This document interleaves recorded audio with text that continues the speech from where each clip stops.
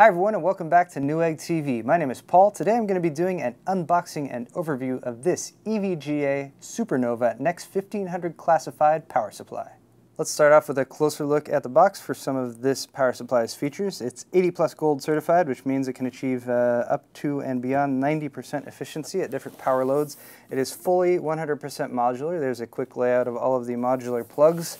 Here is some words indicating that EVGA is #1 at everything. And then finally, on the back here, we have all the detailed specs. I'm not going to go over all these, but just a few of them, because this power supply can do some special stuff that most power supplies can't. First off, it can overclock. It can go up to 1,650 watts. If you know anything about electrical stuff, and I know a little bit, but not a lot, but essentially 1,500 watts is the peak you can get out of the standard US outlet at 120 volts. You can do a 240 volt outlets. You need some special hardware, for instance, the same type of stuff that you use to hook up like a washing machine or a dryer that needs more wattage. But bear that in mind. On a typical outlet, you can only hit up to 1,500, but if you have a special outlet, or if you live in a country that does the 240 volt thing, then you can go higher than the 1,500 watt rating. Some other stuff in the pictures here, a power bar, a little grabber handle there, nice sturdy handle. You get some switches, little dip switches. On the back of the power supply, you can flip those on and off to do a few special things like switching between single rail and multi-rail mode. Fully modular, as mentioned. Individually sleeved cables will look really nice. You get a 12 gauge EVGA power cord, really heavy duty. Special plug on that as well to make sure that you don't accidentally try to plug in one of your little crappy AWG cables that you get with a much lower wattage power supply. Finally, EVGA SuperNOVA UI. You can actually use a USB cable that's supplied to plug the power supply into your motherboard to transmit some information there. You can use the EVGA software to do a bunch of cool stuff, monitoring, changing voltage, setting your fan curves, and that sort of thing. Let's get into the retail box. Inside the box, we have two smaller boxes, and my apologies, these have already been opened. Some vultures cruised in as soon as this power supply arrived and wanted to check everything out. So here first off is that 12 gauge super heavy duty power cord. Again, it's got a little proprietary plug there to plug into the power supply itself. This is different from your standard power supply power plug. And then other side is your standard AC adapter plug. In here we have cables. We have more cables. We have more cables. I'm going to come back to the cables. And we also have a little sleeve pouch, which I believe, yes, has some Velcro here. So you can use that to store the cables that you're not using. Since this is a 100% modular power supply, you will probably use some, but not all of them. Here is some information on the 1,500 watt multi-rail configuration. So again, some extra info there. Depending on the mode you have it set in, you get 20 amps per rail, but you can, again, switch that around to get more amps, and then you can even switch it into single rail mode, again with those dip switches on the back. More information on that in the user's guide right there, so there's just a quick look. Get a color user's manual that will sort of walk you through the ins and outs of the power supply. And let's go ahead and look at the cables. Alright guys, I think I have all the cables wrangled up here, and EVGA was kind enough in the manual to indicate the cable length for each of these. So from the plug that goes in the power supply to the first plug, and I'll be listing that off for you guys as I go over these. But first, one last little accessory I forgot. These are just some little oval rubber feet that you can pop out and stick to the power supply to reduce vibration if it's up against the middle part of the case. You also get, of course, the USB cable extension, so simply a mini USB on one side and a motherboard USB header on the other, so you can plug that into the power supply and help that communicate with your motherboard so you can make use of the monitoring and software functions. They've included one little adapter cable here. This is just Molex to twin floppy plugs, and if you happen to have need of an older floppy plug, you've got that covered. They've also included some EVGA cable ties, Velcro throughout, so it's very nice to have those. It helps a lot with cable management, and I like those because they're really easy to reuse and adjust cables as you're tying everything down. Here are your Pci Express power cables, and they're fairly unique. Well, all these cables are pretty unique in that they're sleeved, so you'll notice there's no heat shrink right here. They're sleeved all the way up to the plug itself, and Well, it just looks nicer for one, but also gives you a lot more flexibility, especially towards the plug.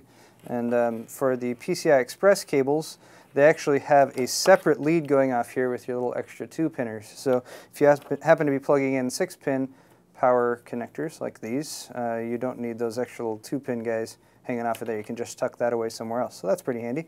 For your PCI Express cables, you get a total of 8 of these. Each of them splits into 2 6-pin PCI Express or 8-pin PCI Express plugs right there. So that actually gives you a total of 16 PCI Express plugs, which is a pretty crazy amount. They come in 2 different lengths, 750 millimeters and 600 millimeters. So you get 4 of each, ranging in length, and that should help you plug in a crazy amount of video cards. And apologies for an awkward little crossfade here, but I needed to come back to make a correction because these are your supplemental CPU power connectors, right? So you have 2 of these that plug into the power supply. They lead over to a 12-volt EPS power connector here for supplemental CPU power on your motherboard.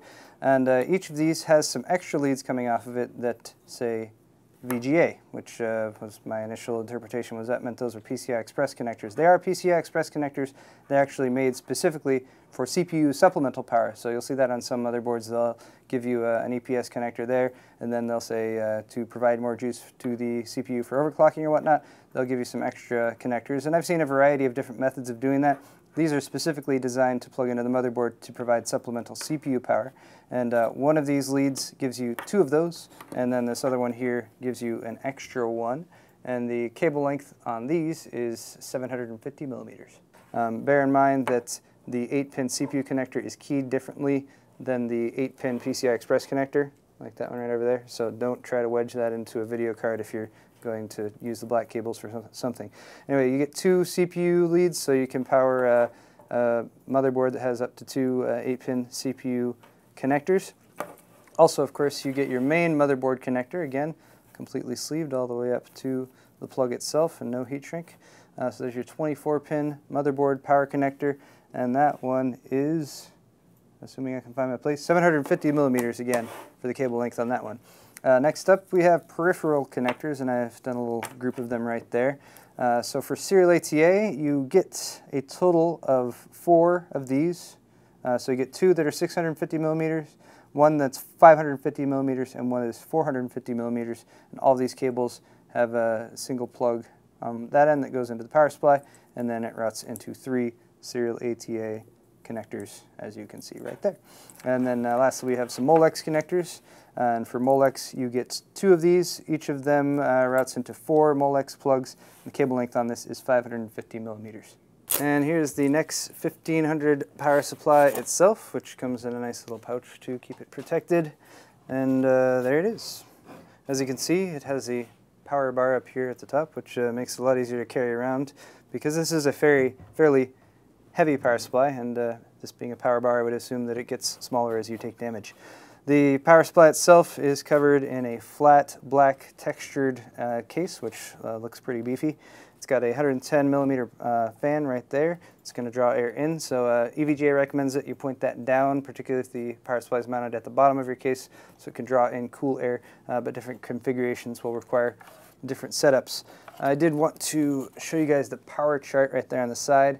Again, there's a couple different modes you can set this in, but by default it comes configured in multi-rail mode, which gives you 8 individual 12-volt rails. And there's your entire chart to take a look at right there, as well as, of course, the 80 plus gold specification, your EVGA SuperNOVA NEX1500 Classified logoing, which is on either side. So actually the entire power chart's on either side. So whichever way you have this flipped, you'll be able to reference that and show people that you have this power supply. Taking a look here at our modular connectors at the back, they are all labeled. I'm holding this upside down, so it might help if I go this way. There we go. So you have all these labeled. Again, the red ones here are going to be for your VGA connectors. You got CPU connectors up here, motherboard, your peripheral SATA connectors, and then your additional peripheral Molex connectors down there. You have the mini USB plug right there, and that's for that extension cable that you route over to your motherboard. That will enable the software monitoring and overclocking features.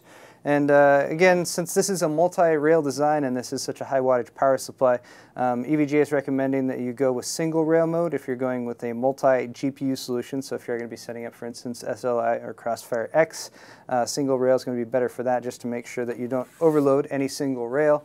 And a nice little feature here that I kind of already showed you guys, but it's a little chart that they give you, just in case you're not really sure which connectors are going to go to what rail. This is a basic configuration diagram, so a couple different options here if you're going to be using multi-rail mode, which are going to be the best plugs to use to make sure that you don't happen to overload a single rail. Also, you'll notice down here a little dip switch configuration, and I'm going to go over those right now because that's a pretty cool feature. So here on the back we have a sticker that says read the manual first, and under that, flip this over, we have dip switches. So number 5 there is basically enabling or disabling these dip switch, and they come in the off mode by default. And then the number 4 will force the fan to 100% if you turn it on. If you have it off, it'll put the fan in PWM mode. Number 3 will enable single rail operation. If you have it off, it will be in multi-rail mode. If you have number 2 on, it will enable that OC mode for 1,650 watts of output. Bear in mind you do need that higher voltage connector in your home in order to do that. And then switch position number 1 will allow you to turn the power supply on without it being connected to the motherboard. And that's going to wrap it up for this video, guys. Once again, this has been the EVGA SuperNOVA NEX1500 Classified 1500 watt power supply. And in case I didn't mention that EVGA is backing this up with a 10-year manufacturer warranty, just make sure you register within 30 days of purchase. I'm Paul with Newegg TV. If you enjoyed today's video, you can find more on our Newegg YouTube channel. And of course, don't forget to subscribe while you're there. Thanks for watching, and we'll see you next time.